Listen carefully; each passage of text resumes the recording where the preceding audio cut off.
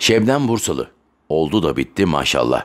Kurultaylar Partisi olarak bilinen CHP'de hafta sonunda yapılan son kurultay, çoklu sonuçları ile dikkat çekti.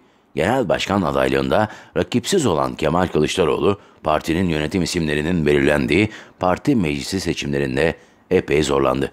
80 kişilik anahtar listesinin açıklandığı kurultay salonunda delegelere "benim listem 80 kişi, delegeler 30 kişiyi dizebilirler" diyerek mesaj veren Kılıçdaroğlu'na delegenin cevabı, çizilen isimlerin tümünün kendisinin A takımı olarak bilinen isimler üzerinden verilmesi ilginçti. Halihazırda MYK'daki 4 ismin delege tarafından parti meclisi dışında bırakılması, anahtar listede olmayıp Kemal Bey'in bizzat devre dışı bıraktığı isimlerin listeyi delerek parti meclisine girmesi siyasal anlamda önemli mesajlar içeriyor. Hatta bu yüzden Kılıçdaroğlu'nun yakın çalışma arkadaşlarına sitem ettiği ve delege ne yapmak istiyor dediği de biliniyor. Genel başkanlık yarışında %5'e düşürülen aday gösterilme sayısına rağmen 3 aday adayının 68 imzaya toplayamaması üzerinde fazla düşünmeye gerek yok aslında. Aday olabilmek için yeterli sayı her ne kadar düşürülse de il ve ilçe kongrelerinde bu oran yine %10'da kalmış ve bizzat Kemal Kılıçdaroğlu tarafından il ve ilçe kongrelerine tek adayla gidilmesi yönünde telkin ve talimat verdiği biliniyordu. Hatta il ve ilçe teşkilatlarını belirleyecek delegelerin çoğunun CHP'li belediyelerde çalışıyor olması ve talimatlara uyulmaması durumunda kendileri ve çocuklarının belediyelerdeki işlerinden edileceği yönündeki tehditler işe yaradı ve delege, genel merkez yönetimi kimi istediyse onu seçti. Ankara Kongresi'nde 600 imzalı ikinci adayın seçimde 250 oyda kalması da bunun en bariz göstergesi olmuştu. Gelelim anahtar listede en fazla çizik yiyen A takımına.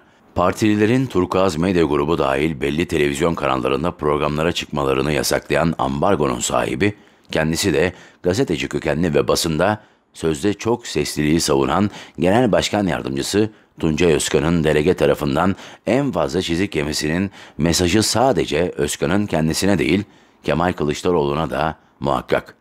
Milli politikamız Ege Adaları ile ilgili tam tersi bir tutumla Ege Adaları'nın Yunanistan'a ait olduğunu savunup Ege Adaları'nın Yunanlılar tarafından işgal edildiği açıklamalarından vazgeçilmesini savunan Ünal Çeviköz'ün liste dışı kalmasının da adresi çok açık.